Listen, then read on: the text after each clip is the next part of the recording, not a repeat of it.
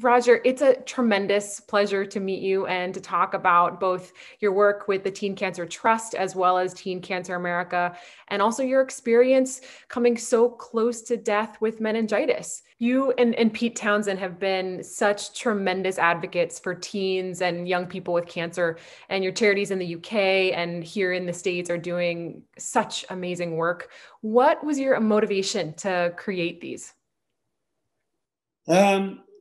My motivation was that that adolescent, young adult age group, which we recognise today as being totally different from young children and older adults. They've got their own language, they've got their own, the way they live is totally different emotionally and mentally, completely different species. So for this age group in particular, adolescents, young adults, not to have the ability to be around their peers when they're going through serious illness, I think is a really sad reflection on the fact that we have not noticed them. It needed to change. I maintain that this age group that we serve have been so underserved when it comes to the research because they haven't been recognised. They're either paediatric or adult medicine. Well, cancer's not quite like that. When it sits between the two ages, there's this kind of middle fuzzy area. I'm fighting for the Teenage Cancer Trust and Teen Cancer America to just have a small endowment from the cancer research people, because we are providing a service for those researchers. We are pulling out that age group so that you can study them as a group for the first time. So we can have a Teen Cancer America hospital in every big city across America. We're in 42 already. We've only been going 8 years. But it needs to be done now, because once this does get done, they will find, because this age group are growing so fast, their hormones are changing so rapidly, they get incredibly rare cancers, sometimes never seen in either of the other age groups. The researchers will find answers to cancer that they may not ever have found because it hasn't been there for them to see.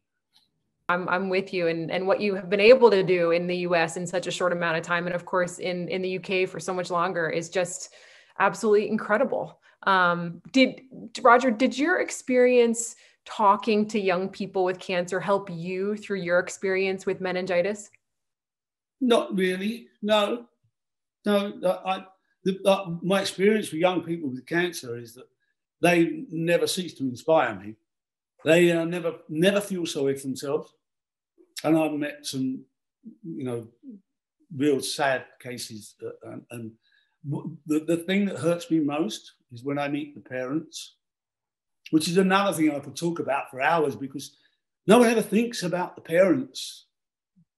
You look in the eyes of a mother with a son with cancer who's 16 years old. If you want to see terror, that's terror.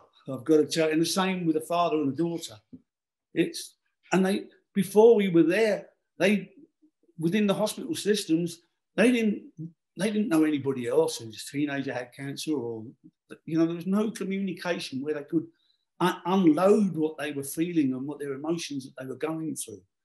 Now we've got more of a communal atmosphere in our units or hospital wards, whatever you want to call them. They can meet other parents, they unload, they really support each other.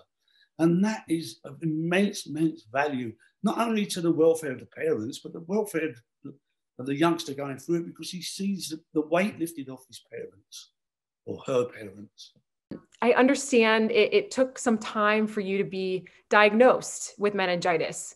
That's a really tough situation to be in, particularly as symptoms are progressing and you don't have answers. Can you share a little bit about that time with me? I was in terrible pain. I just remember that, and it was awful. But the worst thing of all was not knowing what exactly it was wrong with me. Obviously, after they did lumbar punctures and all the things they do,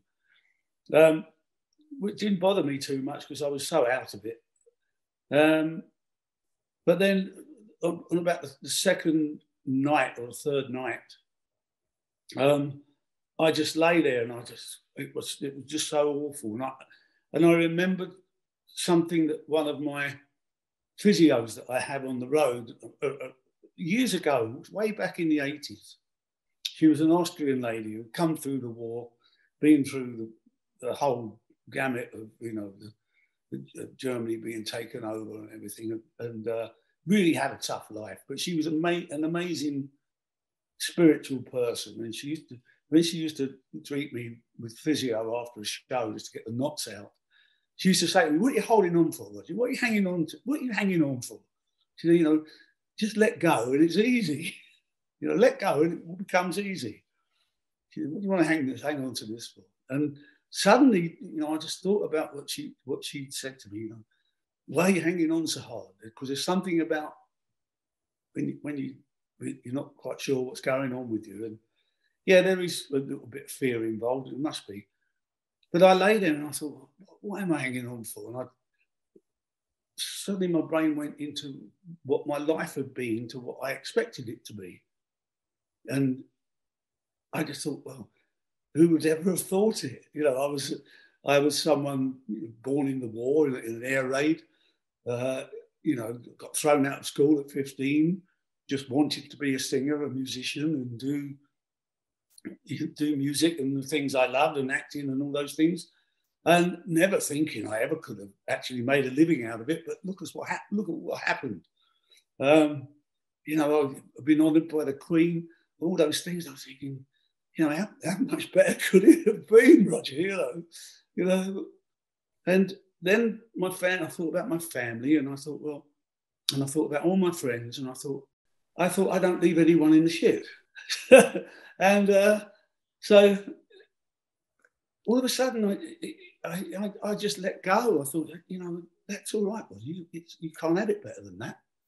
And I didn't see any lights at the end of the tunnel. Do I know whether I was near to death? I don't. I felt I was. I really did. I didn't think. I really seriously didn't mentally think I was coming out of this. And but all of a sudden, it was like being wrapped in cotton wool. I'll never forget the experience. It was really, really.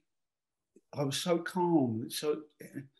And I slowly started to get better from then. It was a long, long haul. It was another 3.5 weeks in the hospital, but slowly started to get better. But I still can remember that thing of when I finally said, let go to myself, and I actually let go and thought, well, I don't mind the next bit. It's going to be an adventure like the first bit. And I've always looked on life as though it's a queue. It's a very long queue, but we're all in it. Some of us get to the front before we realise we're going to get to the front. But I reckon anything that's worth queuing for, usually at the end of a queue, there's something worth having.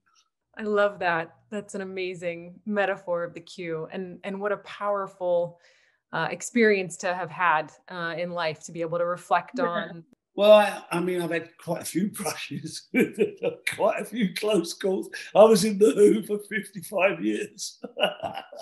That was a close call, I tell you. I survived Keith Moon. I think it's like everything. I just go through life and I try and treat everybody the same. And I do mean that, even from the royalty I've met. I try and imagine them as just, for want of a word, all on the toilet, and we're all the same. And I treat everybody like I would like to be treated myself.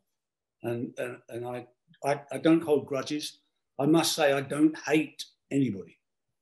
It's the one devastating word for humanity is hate.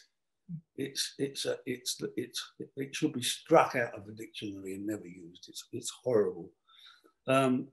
There are things I dislike, but hate is a whole new level of something evil. So I don't hate anybody. I don't hold grudges. I let things go very easily. And I think that's, again, I think I was like that before the meningitis, but the meningitis really brought it home. Why hang on? Just let go. Let it go. Get it out of your life. If it's dragging you down, let it go. Yeah, absolutely. I have one more question for you. What is your personal philosophy about being mortal and our relationship, if any, to something larger than ourselves? I look on what we are as a ball of energy, and the energy of the universe basically remains constant, but an energy just transfers. The universe only survives in its existence because it's transferring energy all the time. You know, black holes are swallowing stars that are being regurgitated, and things are breaking up, smashing into things, reborn. But, you know, I think there's one life and it's eternal. You can't be free of this energy of the universe. You can never be free of it. So I just always, my theory is, my philosophy is, you know, nothing leaves, it just moves. This old taxi, this wears out, but the thing that drives it, that moves on somewhere else. And it doesn't matter where it is, it will always be part of the whole that we live in. Well, thank you, Roger, so much. It's been wonderful to chat with you and for all the amazing work that you're doing. Thank you so much. All right, Shoshana, all the best to you. Bye.